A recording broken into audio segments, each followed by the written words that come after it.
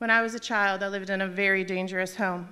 It is my testimony that the Lord would walk in, meaning Jesus represented, would walk in and heal me and deliver me regularly. This went on for many years. He was the fourth man in my fire. Our God does miracles every day. We, as the human beings involved in this partnership, because he's sovereign, but he gave us a peace and a partnership with him.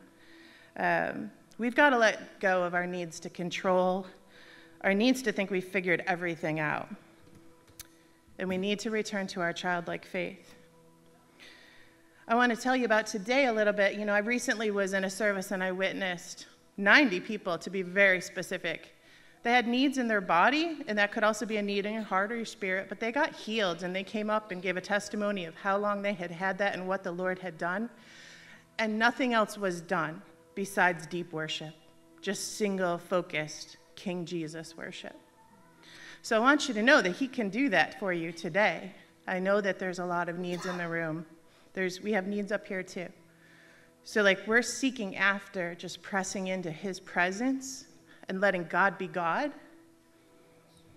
So I do expect that people will be touched here during worship today. You will hear some testimonies today. That's part of the plan. I've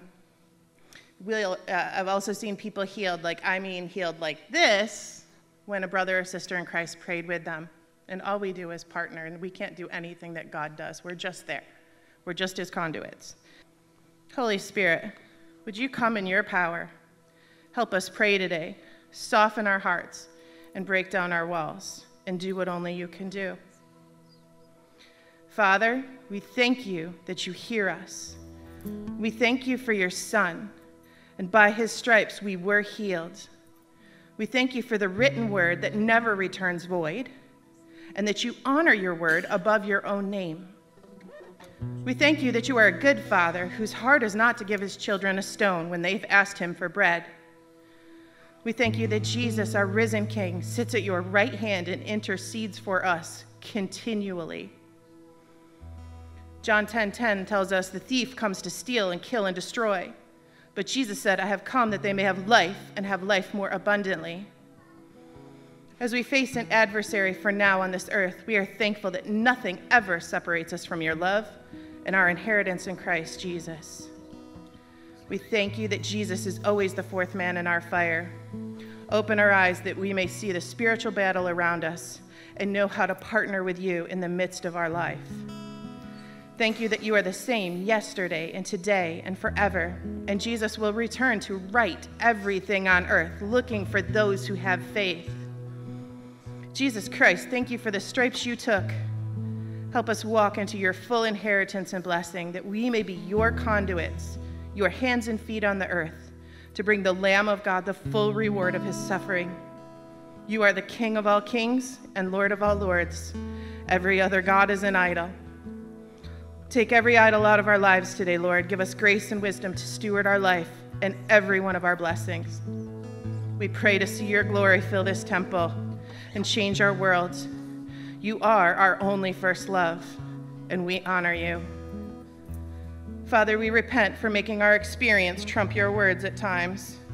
We repent for blaming you for the work of the adversary, for thinking we have it all figured out. Your ways are always higher than ours, but we trust in your good nature, in Jesus being the exact representation of you, and for the power of the Holy Spirit you have given us. We repent for any known or unknown ways we've accepted or agreed with the work of infirmity or evil in our lives. Right now, I bind spirits of infirmity and affliction under the sound of my voice throughout this building, online and at home, and I say, Jesus rebukes you. In his name, I command you to leave our people right now.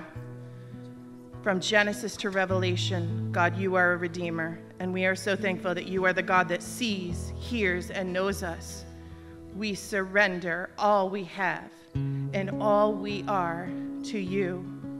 You are faithful and just. Father, we believe you. Help our unbelief. And everyone said, amen.